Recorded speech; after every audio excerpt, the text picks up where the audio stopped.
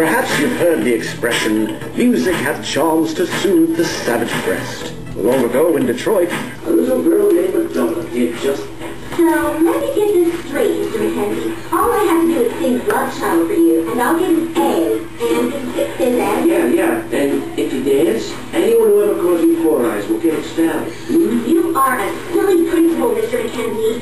But okay. Several years later, it all came to a head on an infamous television award show. Where the hell is my contact lens? I know I dropped it down here somewhere. Hold the award show yet! This chick is nuts! Not to mention, hot as can be. Yeah, hot! This is the Madonna you took me to see? All right, so it was a bad idea. Madonna's sexual appeal made her the most famous woman in the world. But still, she harbored ambition. You're writing a book? Oh, come on. I'm telling you, Freddie, I'm not giving up on this. I am going to write my own book. Oh, great idea. Listen, there's only one thing that sells in this world, babe. That's S-E-X. That's it. Wow. Hey, that's you.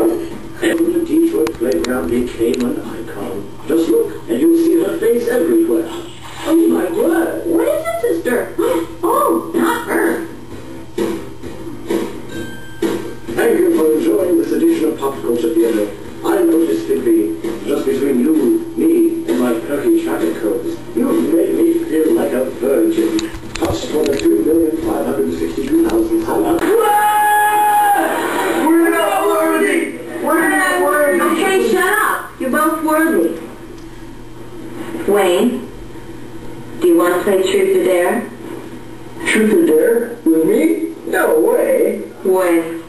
No way. Way? Excellent. Truth or Dare? Truth. Have you ever made love to two women at the same time? Yes. I believe you. Not. Yeah, you might. And monkeys might fly out of my butt. Good one, Madonna. Thanks, God. Okay, Madonna. Okay. Truth or Dare?